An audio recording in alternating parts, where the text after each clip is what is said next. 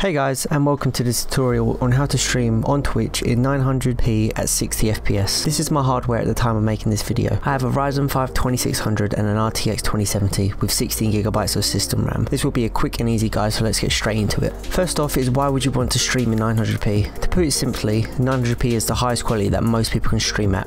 1080p 60 FPS requires too much bitrate that only partners can acquire, which is often 8000. If you stream at 1080p 60 FPS at a 6000 bitrate, which is the max that Twitch allows non-partners to stream at, it will simply be a pixelated mess. While 720p 60 FPS can easily be run at 2500 to 3500 bitrate, so there is no need to stream above 3500. 900p 60 FPS streams can easily be done at 5000 to 7000 bitrate, so this is ideal for Twitch streamers. Now the question is, do you actually have the bandwidth to be able to stream at this quality? An easy way to find this out is go to speedtest.net and run the test. Your download speed is not important, but please note down your upload speed.